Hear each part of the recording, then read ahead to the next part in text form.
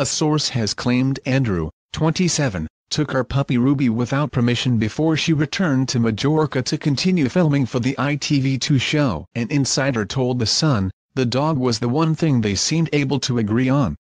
She had been happy to share custody of the dog, and for Andrew to disappear with it was out of order.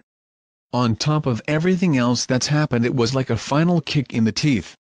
The source added that she hasn't accepted it. UK has contacted a representative for Caroline and Andrew for comment. Co-express. Caroline and Andrew got engaged in April following a whirlwind romance. Earlier this week, in a statement, Caroline announced they had split. She said, "I'm sad to announce that Andrew and I have decided to part ways.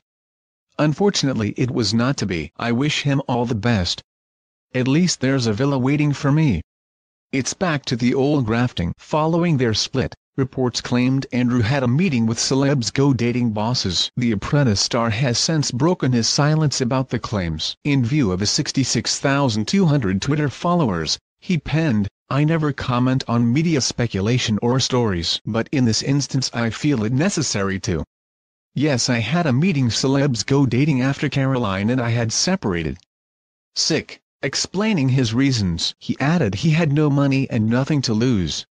He continued, "However, this was wrong. When someone has no money and nothing to lose, they tend to do crazy and irrational things. I am ashamed and trying to move on with my life. Please could you respect mine and Caroline's privacy and not try and speculate on who said or did what." Caroline and Andrew are believed to have met a showbiz party in January. The TV presenter confirmed their romance in March and got a tattoo of his initials the following month. Later that month, they got engaged, before announcing their split earlier this month.